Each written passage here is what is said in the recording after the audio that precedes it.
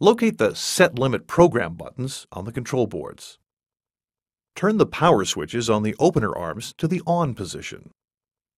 Activate your opener by pressing the button on your entry transmitter. The gates will move from the fully open position toward the closed position. Typically, the second gate will reach the closed position first. When the gate reaches its desired closed position, press the transmitter again to stop it. With the gate stopped at the desired closed position, press the Set Limit button on the control board of the arm attached to it for 5 seconds. Save that gate arm setting by pressing the transmitter and allowing the gates to return to the fully open position. Close the gates again by pressing the transmitter button. The first gate you programmed will stop where you programmed it.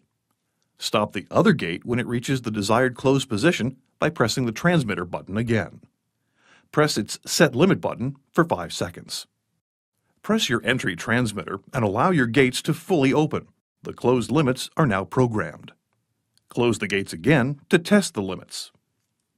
If the closed position is not correct and needs to be changed, you will need to clear your closed limit setting and repeat the setting closed limit process.